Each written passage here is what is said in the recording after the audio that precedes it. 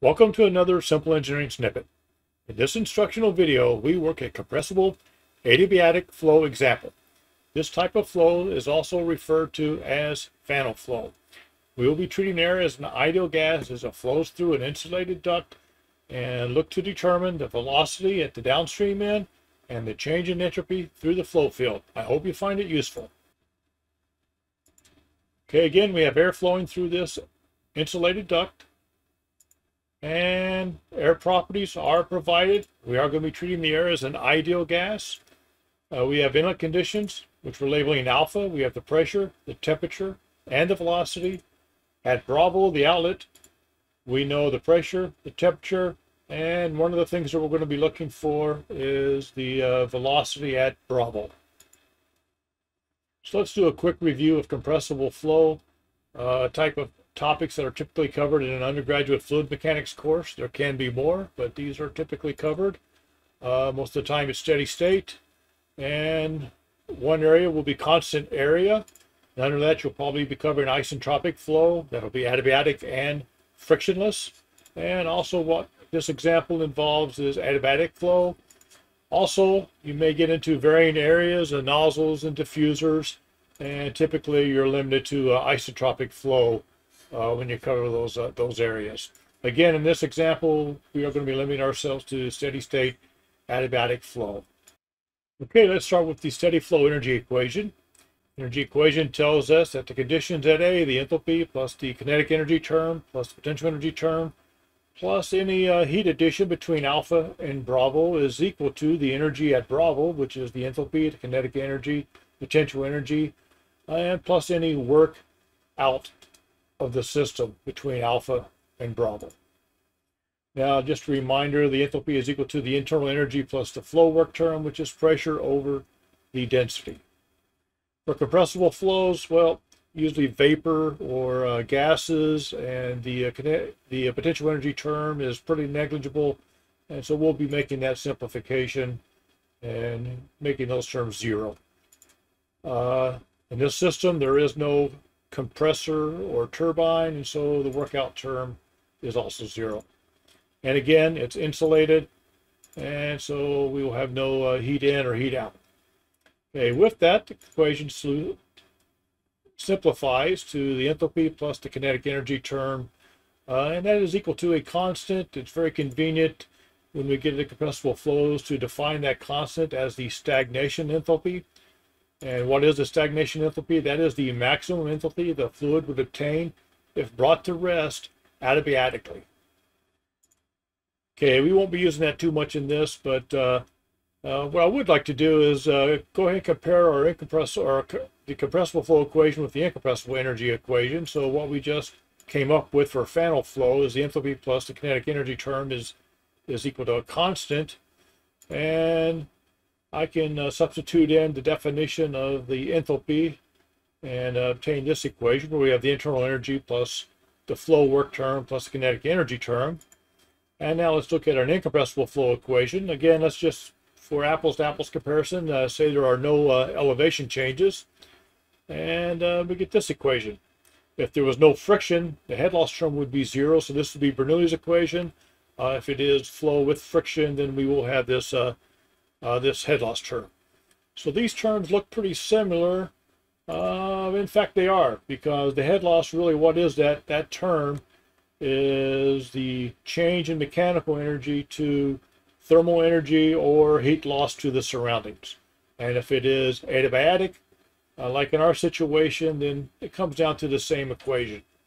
So this looks like a great equation because it says that even with friction, my energy is constant. And in fact, that is true. If we're not losing any energy due to heat loss, then yeah, the energy stays the same. However, the second part of this example, we will be calculating the increase in entropy, and it will be positive, indicating that although the energy remains the same, its usefulness has decreased because the entropy will increase. So it's an important thing to keep in mind.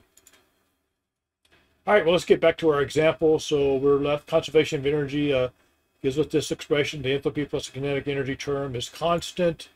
And now we're going to get into how do we solve for this. Well, we're going to assume the air is acting as an ideal gas sometimes referred to as a perfect gas or a calorically perfect gas. And what does that mean in this case is that the enthalpy is a function of the constant pressure, specific heat, and the absolute temperature, as shown here. And when we do that, we can make that substitution for the enthalpy and obtain this equation. So that's good because we can relate that to alpha and Bravo when we have a lot of the information available. And we do that, we have a single equation with a single unknown, so that's good. We're going to walk through that pretty quick. Units in algebra is hard. So we solve for the velocity Bravo, plug in the values and the units. Typically, when we're working with ideal gases, we want to use absolute, but since we're just subtracting two temperatures, it doesn't really matter here because they would cancel out. The joule, just a reminder of the units for the joule are here on the sidebar.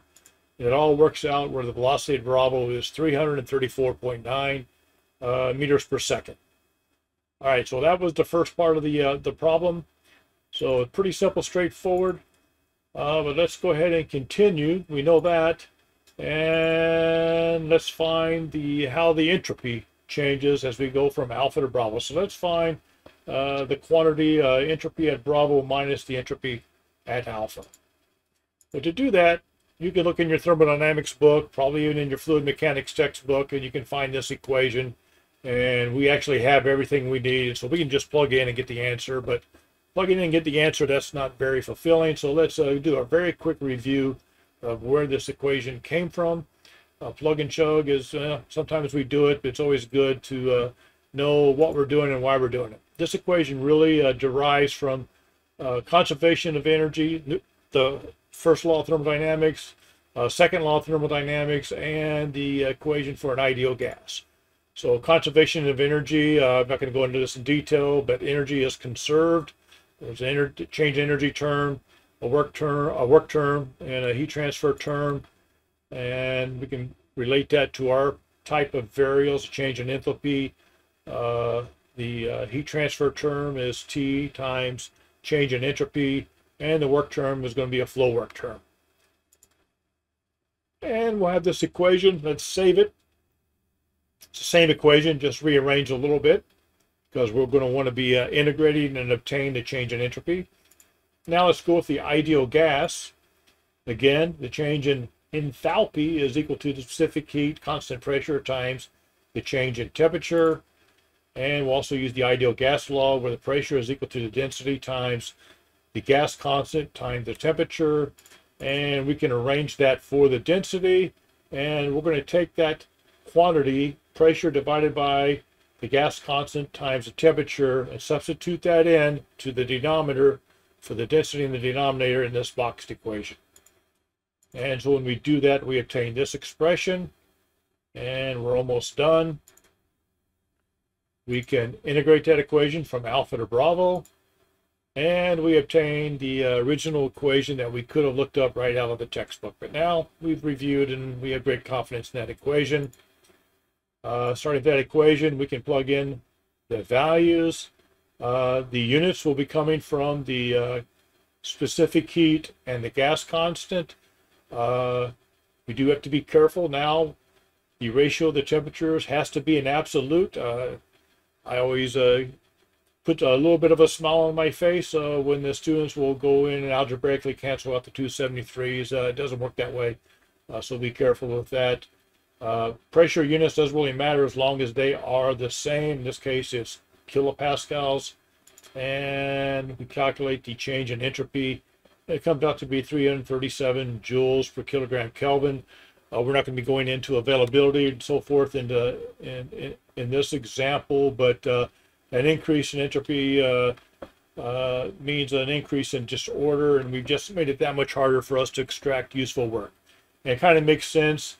If we were wanting to drive a heat engine down here at Bravo where the temperature has decreased, so that's not good for efficiency. The pressure is lower. That's not going to be good for if we had some sort of a mechanical device to extract work. So even though the energy has stayed the same, its usefulness has decreased as it's flowed from alpha to Bravo, and it went down because the the usefulness went down, the entropy went up due to friction. All right, well, that's this example. I hope you found it useful, and if so, please like and subscribe, and have a great day.